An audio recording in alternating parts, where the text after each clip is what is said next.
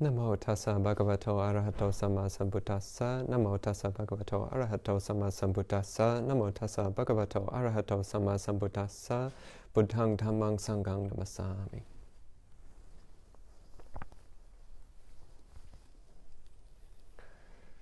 So, continuing with the theme of Samadhi. So at this point we've had one full day of retreat, is that it? 2 days. 2 full days, is that right? Okay, 2 full days of retreat. So hopefully at this point your mind is starting to settle down a little bit. Is that true of anybody? Mind settling down a little bit? A little bit? I see some hands, some wavering hands. So this is a good sign. Generally speaking, no matter how bad things seem to be at the beginning of a retreat, if we just stick with it, we keep following the schedule and the guidelines, then even if we think that the meditation is not going very well, it tends to get better. The mind starts to settle out, starts to become a bit more stable, a bit more even, a bit more collected. And some of that is just the nature of the retreat environment. So often, especially when people are new to retreats, but even sometimes after people have been going on retreats and spending time in monasteries for years, sometimes it still comes up that they come to the retreat and they see the guidelines and they're like, I don't want to follow these rules are stupid, these rules don't apply to me. Or they look at the schedule and they're like, okay, I like that, I don't like that, I think I'll try to skip this and hope nobody notices. So this kind of half-hearted approach to the schedule and guidelines. And that's really missing something incredibly valuable. So the schedule and the guidelines are not arbitrary. They're actually directly meant to support the meditation practice. They're meant to create the conditions which make it much easier to dive deeply into the meditation practice. So really taking the schedule and the guidelines seriously.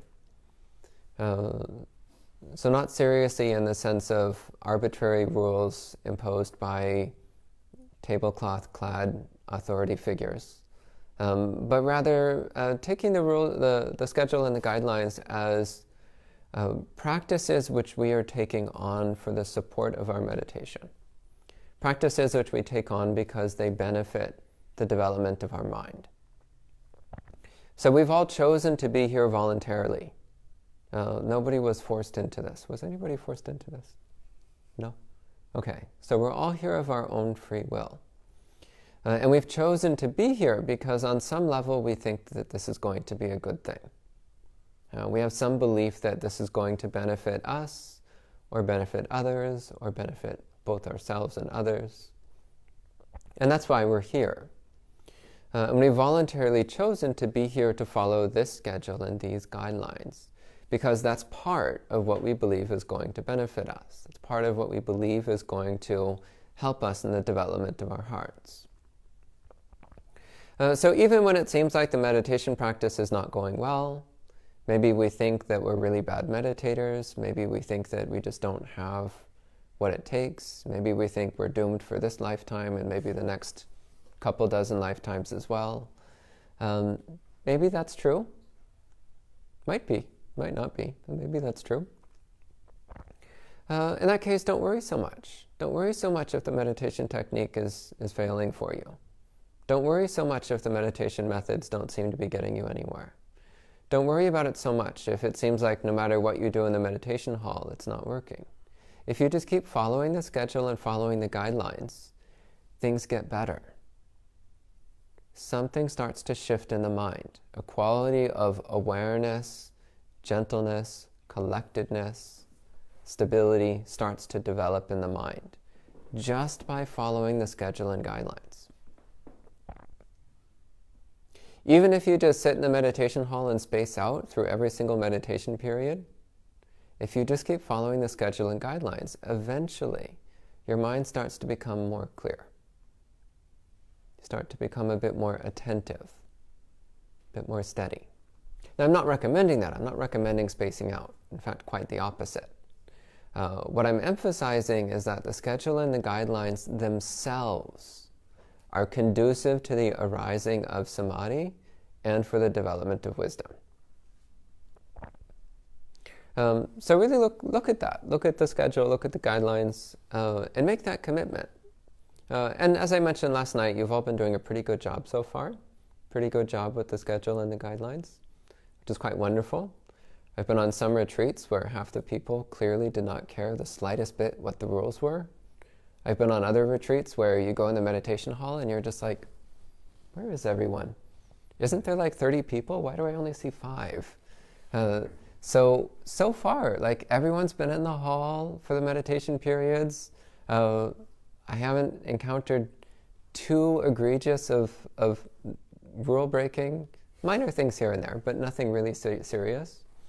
So it seems like for the most part, we're all quite genuine about our practice of following the schedule and guidelines. That's really good. So keep it up. It's really helpful. For the samadhi practice itself, so I've given a number of methods. I've also already spoken with several people. So I've had the one-on-one consultations with a number of people talking about your practice, and it seems like at least the people I've spoken to already have some idea of what to do, what might be helpful, some things to try, things to experiment with. And so I'd really like to encourage, again, everyone here to experiment and see what happens. So the development of our meditation practice is not necessarily about blindly applying a technique in a cookie-cutter way, but rather our meditation practice is about trying things out and seeing what happens, and being really honest with ourselves about what's working and what's not working so well. Being really honest with ourselves about what we might consider changing. Again, a few things I would like to emphasize. One is that if your body disappears at this point in the meditation practice, that's probably not a good sign. So in advanced stages of certain meditation methods, sometimes the body disappears. Most of us are probably nowhere near that right now. So that'll come out when I meet with people one-on-one. That'll come out what exactly is going on. But generally speaking, at this point in a retreat, not a good sign.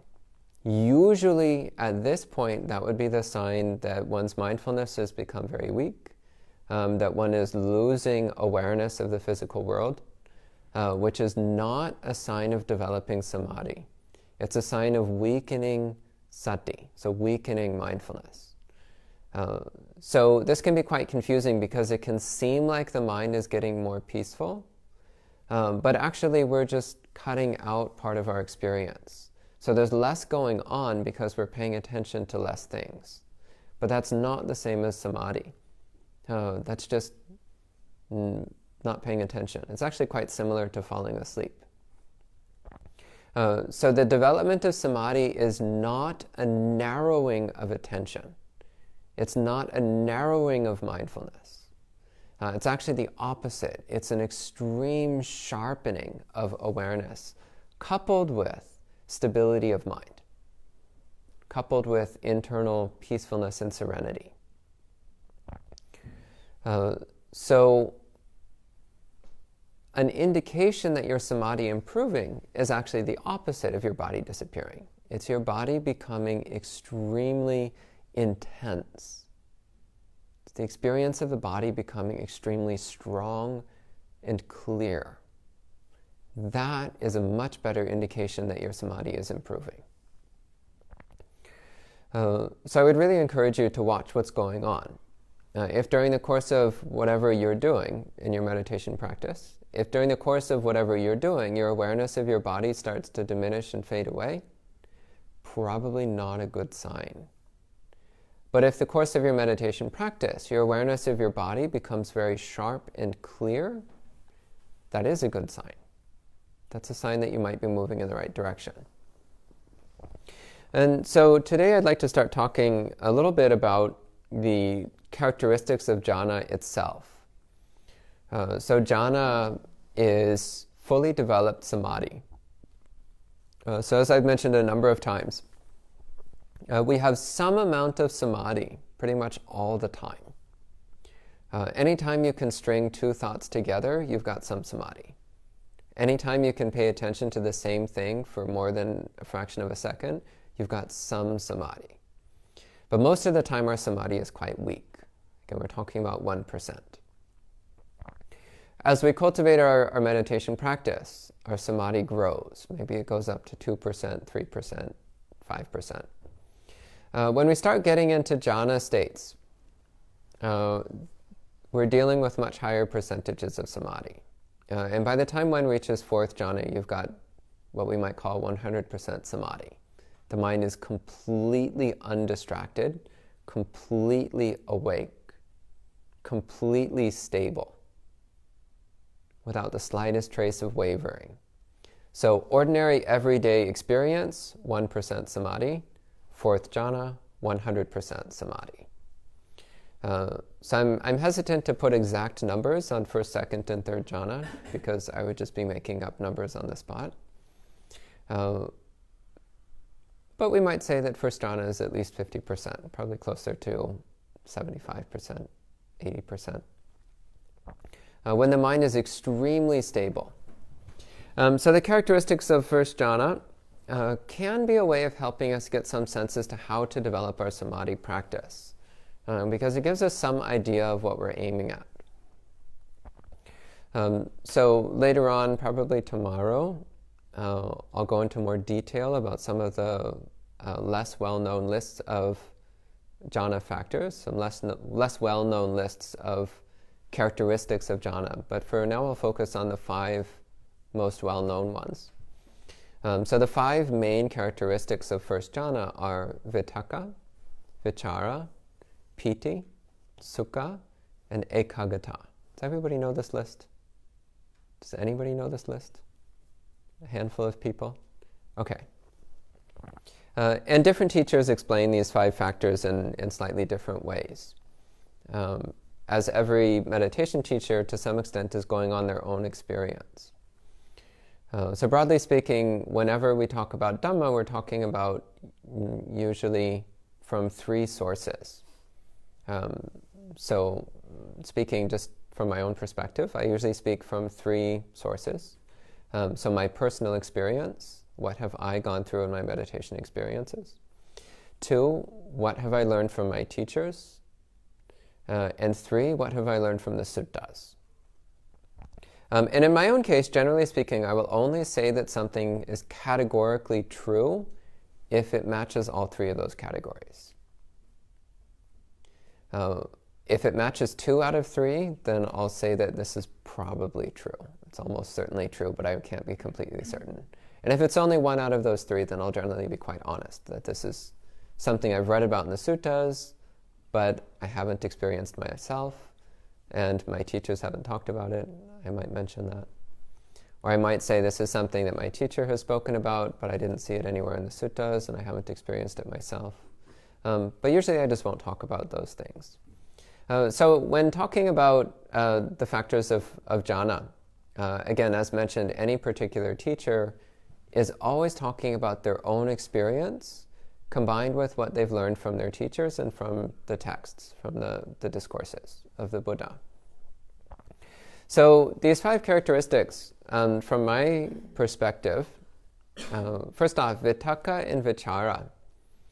This is where there's the most debate around the meaning of these 5 terms. Vitakka literally means thought. It means thinking. And vichara means wandering.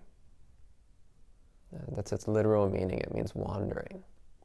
And we see both of these words used in those meanings all throughout the suttas, in all kinds of different contexts. So when you're thinking about something, then that's called vitakka. So if right now you started thinking about what you did last week, that's vitakka. Vichara is wandering, and that's usually used in a physical sense, like if you started wandering around the neighborhood, that would be vichara. It's also sometimes used in the sense of examining something. For example, if you started examining the stains in the carpet, that would be vichara. So how does this apply to jhana? So my understanding of first jhana is that in first jhana there's still a certain amount of background noise in the mind. It's not mental activity that you're consciously, intentionally engaging in. Rather, it's echoes of past activity. So echoes which have not yet fully died out. So all of your intentional mind is focused on the meditation practice, but there's still some echoes of past mental activity floating around in the mind. So one way of taking vitakka and vichara here, which I've been toying with lately as a possible way of translating these terms, is vitakka as verbal thinking, vichara as non-verbal thinking. So verbal movements of mind, non-verbal movements of mind. So you can get into deep states of samadhi where you're sitting there in meditation and a thought just kind of randomly floats through the mind, but it doesn't distract you at all. You're not the least bit interested in that thought, and you don't engage with that thought at all. You don't even react to it. It just passes through the mind without leaving a single mark, just like a bird flying through the sky without leaving a trail in the sky, without leaving a trace. So the thought just floats through your mind, but it doesn't affect you the slightest bit.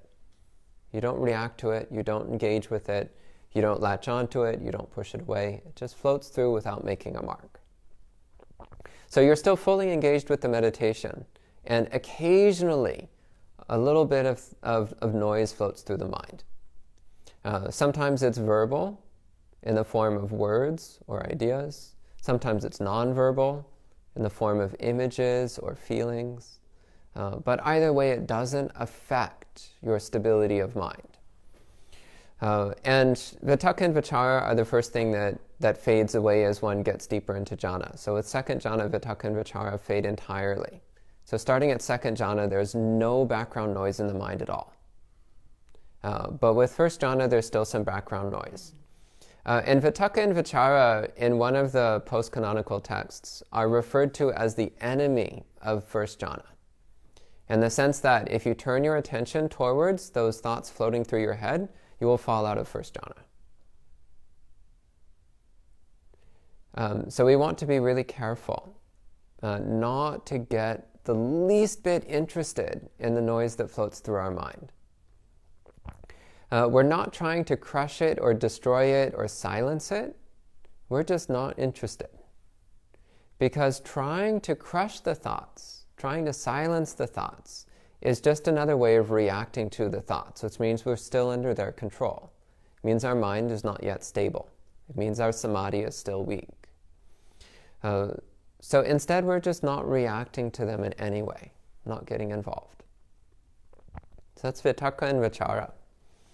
The third and fourth qualities are piti, which I translate as euphoria or ecstasy.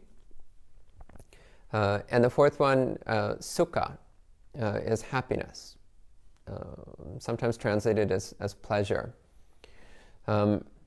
So piti is this extremely intense, pleasurable sensation that saturates the entire body. So this is possibly the single most distinctive characteristic of first jhana. It's absolutely unmistakable. And sometimes it comes up before you actually enter jhana. Sometimes it comes up just in the course of doing your meditation practice. Your body starts to feel good. And usually it starts quite subtle. Like you're just sitting there and you notice like, oh, my body's kind of comfortable. It feels kind of nice. And as you keep doing your meditation practice, that feeling keeps building and building and building until it feels like your whole body is just radiating pure pleasure.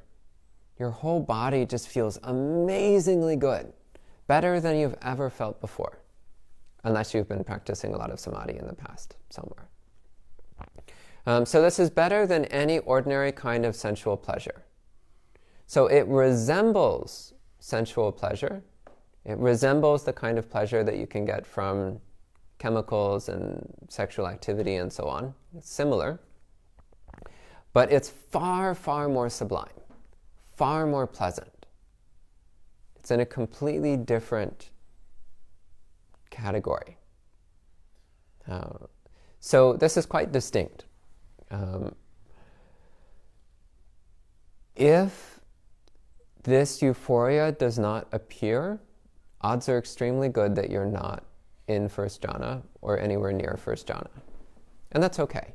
But it's important to keep in mind this is one of the really distinctive signposts that your samadhi is starting to enter jhana level samadhi, that you're starting to get into really genuine immersion in the samadhi practice. And this quality of sukha, so there's this very peaceful, serene bliss in the mind. So sukha is sometimes translated bliss when talking about jhana. So sukha is this, again, it's this very peaceful, serene, happy state of mind. Again, it's not the agitated kind of happiness of getting something you like and trying to hold on to something you like, but it's the very serene happiness of not needing anything outside yourself. It's a very peaceful, blissful state of knowing that you don't need anything else. That this moment, just as it is perfectly fine. Everything is okay right now. So when we recognize that everything is perfectly wonderful right in this moment, then naturally the mind becomes very joyful, very blissful. So sukha is sometimes translated as joy as well.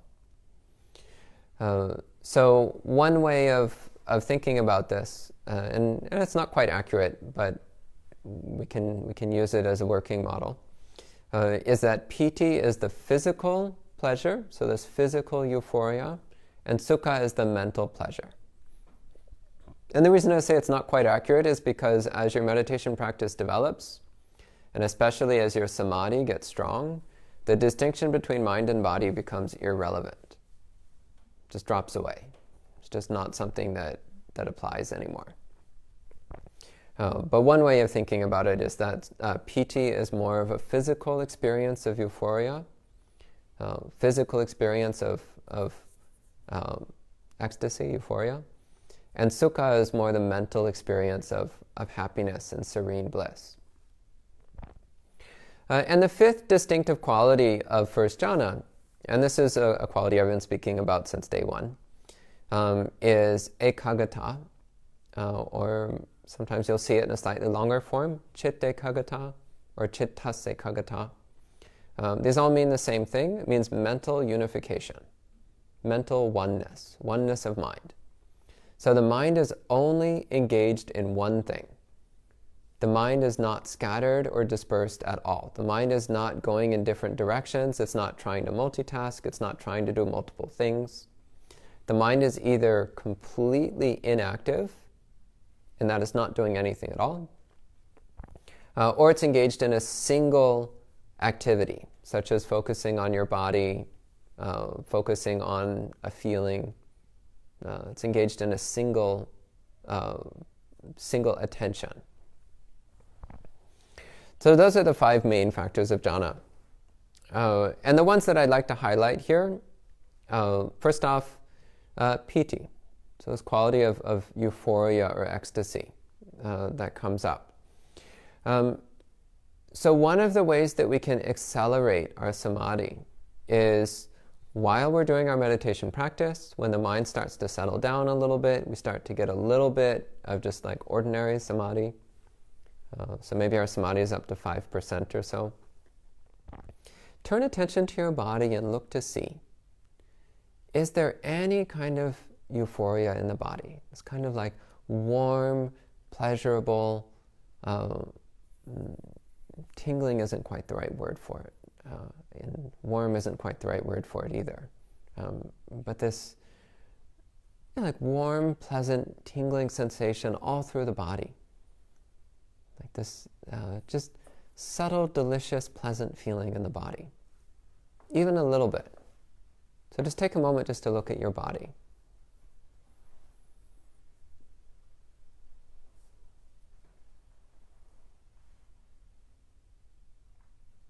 Can anyone feel something like this? Like a subtle, pleasant euphoria in the body? Not necessarily very strong, but just some kind of warm, tingling pleasantness in the body. I see some nodding heads. A few people. Okay. Well, one way that we can supercharge our samadhi, to speed things up a bit, is to bring attention to that euphoria and allow it to grow. Magnify it. Make it brighter and stronger.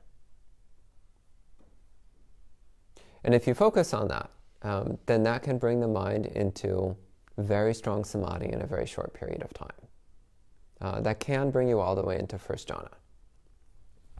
So this is using the intentional production of piti, the intentional production of this jhana quality euphoria, as an entry point to samadhi, as an entry point to jhana itself. There is some risk here in that sometimes we misidentify an ordinary sensation as being piti. So we just have some ordinary sensation in the body and we think that that's this samadhi-born euphoria. And then we get fixated on an ordinary sensation. So that's not so useful, but it's also not necessarily a problem. Because if your mind is unified around any sensation, then that's samadhi.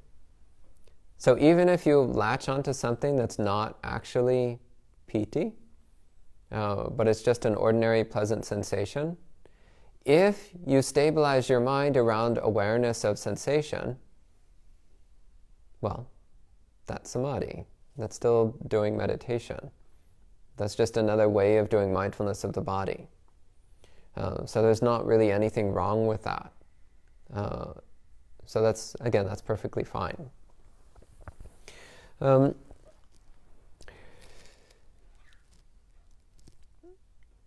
Another element, again, I'll go into more detail on these other factors tomorrow, perhaps. But a couple of the other factors of jhana that is spoken about, particularly in the Anupada Sutta. So first off, with all four jhanas, there is extremely strong sati. So your mindfulness, your sati, is extremely strong. So again, making sure that your present moment awareness is as sharp, precise, and clear as possible. This also will greatly accelerate progress into samadhi. Quality of resolution or determination. So there needs to be this firm resolve of like, yes, I'm really going to do this. I'm really committed to doing this meditation practice. That's a very important element of making progress in samadhi, and especially if we're trying to enter into jhana. It's really important to have that firm resolution, that really strong commitment to go with it as far as we can, to really dig deeply into it. And if we're having trouble bringing up that strength of resolve, there's a few recollections which sometimes can be helpful. One is the recollection of death. We're all going to die. We don't know when, we don't know how, but we know for sure it's going to happen. And if our practice is not well developed, then we will die confused, and we might wind up somewhere very unpleasant. On the other hand, if we develop our practice well, then when we die, we'll continue moving unerringly towards awakening. We'll experience ever-improving conditions until we attain awakening. So that's a way of giving us some sense of the urgency and importance of our practice. It's recognizing that right now, my mind is very scattered, untrained, unstable, And if I were to die today, it's not sure what direction I'm going from here. It's not sure that I'm pointed fully towards awakening. My mind points in a lot of different directions. One of them is awakening, but there's a lot of other ways it's pointing. So who knows where I'm going to wind up? So that can give us some sense of importance to our practice. Like, well, I really need to make a firm resolution to train my mind. Because if I die with my mind in its current untrained state, things could get really bad really quick. And I might lose all the progress that I've made so far. So that recollection of death can help point us in the right direction. Another useful thing to recall. So I touched on this a bit yesterday with the question about regret over past mistakes. It's important to recollect that every single one of us has the capacity to become fully enlightened. No exceptions. Some people think that they don't have it in them, but actually every single one of us has exactly the same spark, exactly the same capacity. So in the Mahayana text, they call this Buddha nature, which is the ability that every single person has to become fully enlightened. And it's exactly the same in every person. Nobody has any more or any less Buddha nature than anybody else. Every single person has the ability to attain full enlightenment. No exceptions. Even cats, though they're usually pretty confused, so I wouldn't count on them becoming Buddhas anytime soon. But humans have a pretty good shot at it. We've got pretty ideal conditions for developing the path. So recollecting our own capacity to attain awakening. And as I spoke about last night, remembering that we are on the same path that every Buddha has walked. We were on the same path that every Arahant has walked. We are on the same path that every Bodhisattva has walked. They've all been through exactly the same things that we're going through now. And they all got through it perfectly fine. And they all got through it through the power of determination, the power of resolution, the power of commitment. So if we bring up that same resolution and determination, then we can get through this and become a bit more Buddha-like.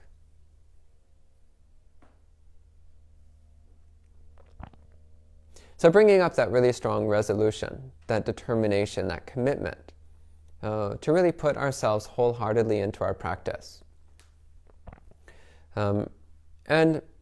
Again, even if you go into the hall and you're like, I just can't do it today, it's really not working, maybe I'll just go lie down. Well, recognize that even if it seems like your practice is not going so well, if you just go and sit in that hall, other people will see you, and it will give them encouragement. It will give them strength. They'll look around and they'll see, oh, he's sitting here, she's sitting here, she's sitting here. All these people are sitting here. They're all making an effort, or at least it looks like they are.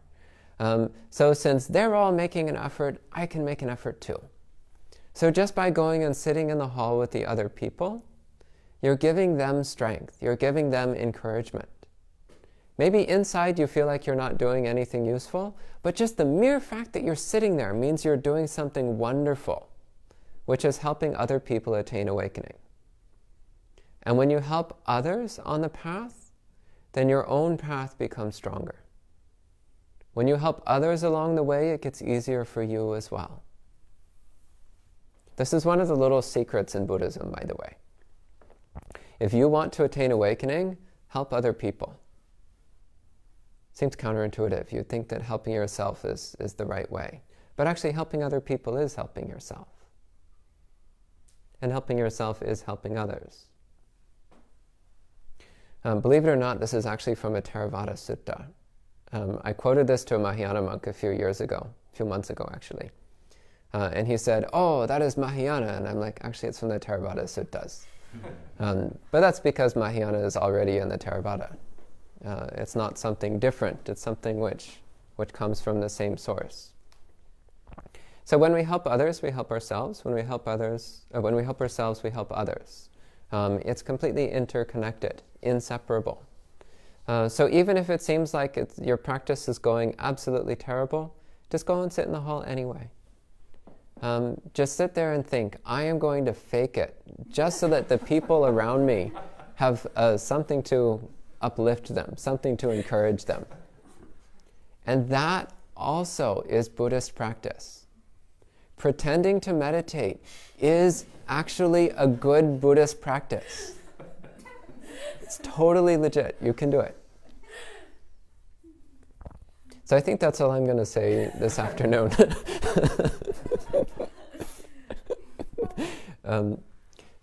Just a quick summary then. It's okay if there's some noise in your mind as long as you don't react to it. You can intentionally produce physical euphoria as a shortcut to jhana. Any method is okay as long as your mind is becoming increasingly stable, bright, and mindful, alert, and peaceful. And 4, it's perfectly fine to pretend to meditate, as that brings benefit to others as well as to yourself. So I think we'll close it there at this point. Thank you.